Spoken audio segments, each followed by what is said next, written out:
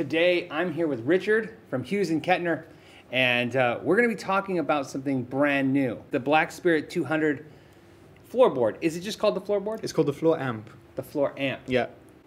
There's a couple of brand new features on this which are not on the head and are not on the combo. One of them being a mode called Direct 7, which allows you to make 7 different presets within the amp, 7 different sounds if you will, and you can recall them with the press of the 7 buttons there. That's not how the foot switch normally works.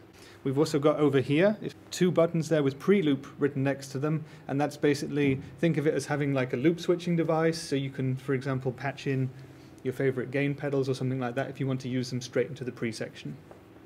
Okay, and that's different than like the effects loop. And that's different to the effects loop, yeah. Because you do have a standard effects loop on the back here. Right. And think of it like, well, if you had delay or reverb, for example, you'd stick that in the effects loop in the back, wouldn't you? But if you had gain pedals, you'd want to put them in the front, similar to the 4-cable method. So with the pre-loop feature, do you have the option of, let's say we mount this to your favorite pedal board unit. Yeah. Okay.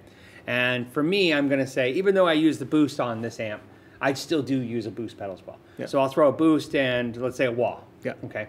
Now what I can do is essentially leave those pedals on all the time. Is there a way to access turning them on off on the pre-loop? So for example, if you've got your boost pedal in this first loop here, you press that and it's activated. Okay. Okay, and then if you want it in a preset, you simply save it like that. If you don't want it in another preset, you turn it off and you save it like that. So. Wow. Right. So I'm thinking like, yeah, I'm thinking like it's on and you can turn it on and off, but you could program it so that when I go to channel 2, yeah, boost comes on, but I go back to channel 1, the boost will be taken out of the pre-loop. Yeah, so you could have 2 identical sounds on the amp, here in A and B, for example, and on B you could have this active, for example, on A not, and it's effectively turning the boost on and off. But the boost pedal itself does stay on all the time, and you're controlling it through this. That's really cool. And the effects loop actually works exactly the same as well, so you can program that in and out of all the different presets. Okay, so that's new. That's not in the amp combo or the head combo version. What else is not in the... The other new thing is actually what we talked about in top secret yesterday morning, and that's something on the back which we probably can't see in close-up, but it's an extra monitor input. Right. And that's going to be really useful for guys who might want to be using in-ears or something like that. It will enable them to you can give a feed from the amp to front of house, and you can get back the band mix in your in-ears or something like that, and you can use the volume controls to kind of get the levels of your guitar right within the mix. And also, you're getting your sound not affected by whatever the sound man's doing. Exactly. So what I'm curious to see is if it still does what the head and combo does. So I'm just looking real quick to make sure all my settings are where I like them. My favorite setting on this product is to use the clean channel at about 80% gain with the boost. That to me is the Marshall Plexitone. Right? So to me, that's the amp I want to take with me wherever I go. For, you know, if you're going to play the rock sound, yeah, right? When you do the 7 patches, I'm just reaching, can you do multiple versions of the same channel? Yeah, sure. So I could create a clean, so to me, and this amp, because I definitely like on the old, but to me, if I could do a preset, so maybe you can help me figure this out, then we'll know. I want a preset where I'm clean, right? So we would do, what I'll do is we'll work as a team. Let's do it. This is the sound I like.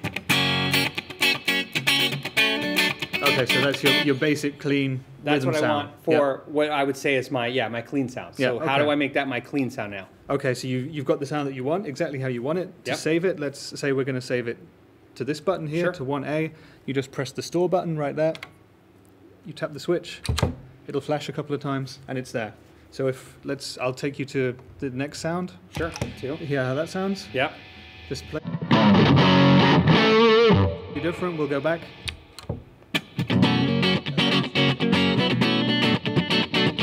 Wow. Okay, so in theory, let's go to the next channel or the next what do we call it? Preset, right? Yeah. All right. Yeah. So we got the number 2 preset. Okay.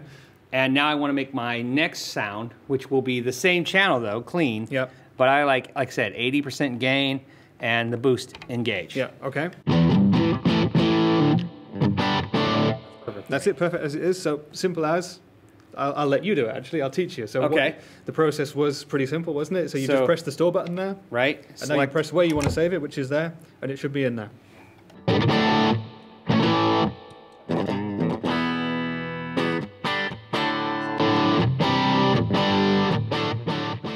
One thing you can do with this that you can't do with a regular amp, at home, I will use different pickups.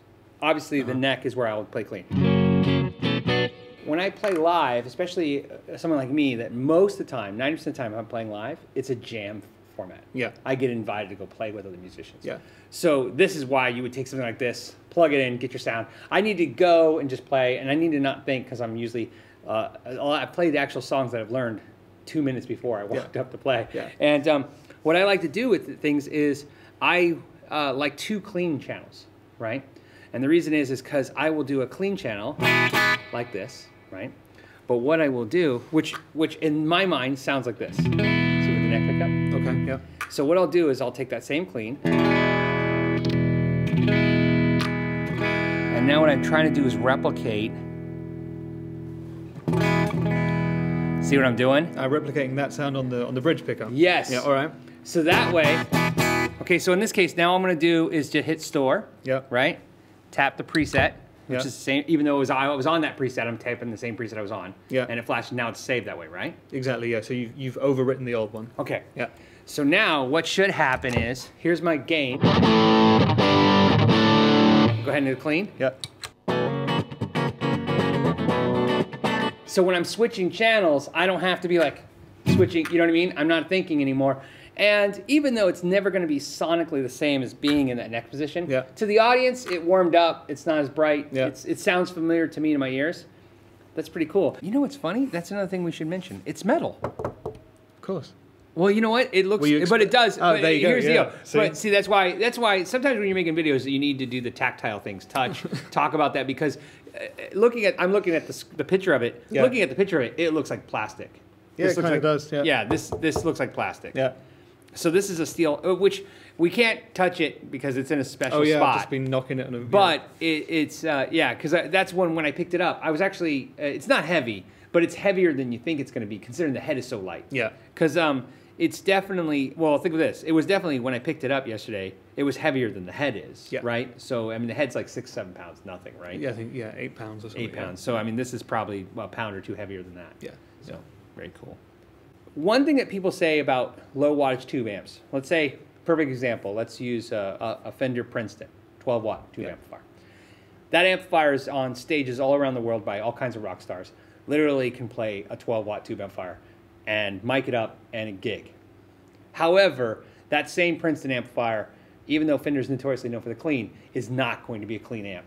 At that volume that you're going to run that amp for any gig, small gig, large gig, you're now in a light overdrive world, right? Yeah.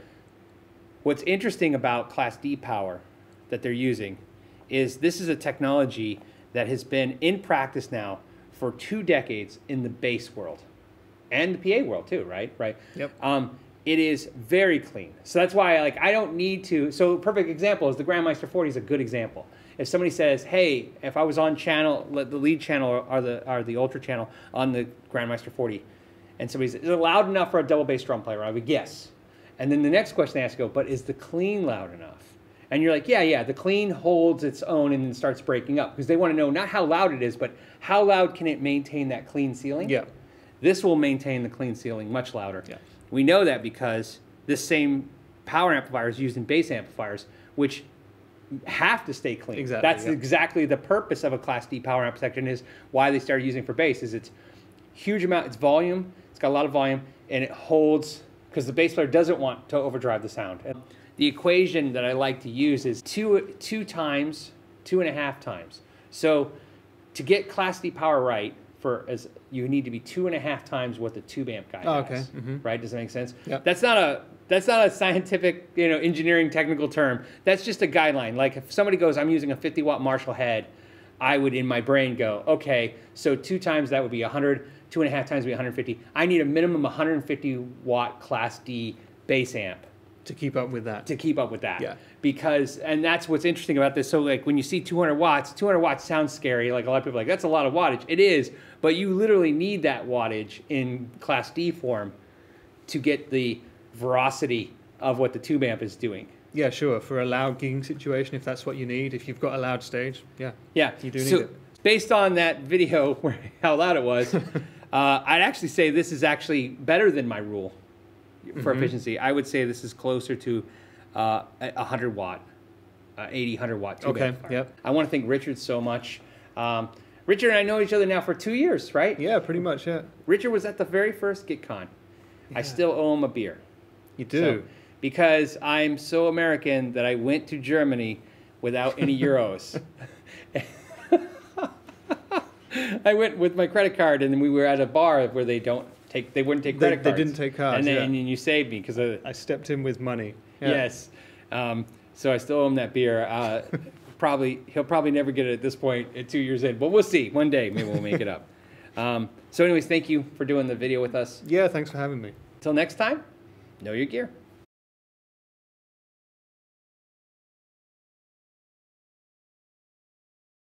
This product is for me, for guys like me.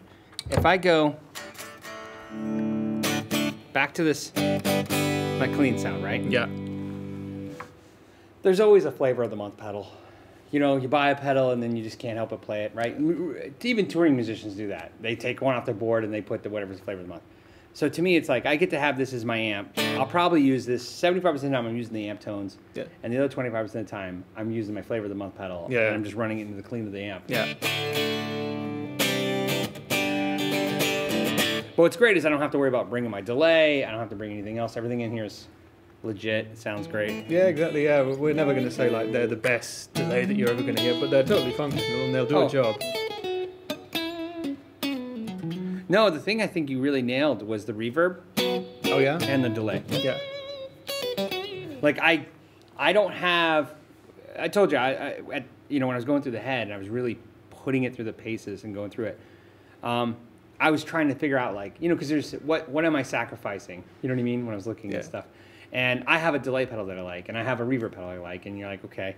And when I had AB, I'm like, yeah, these are legit. I could use these just as well as those. I don't feel like, man, okay, well, even though they gave me reverb, I'm turning it off and using my reverb pedal.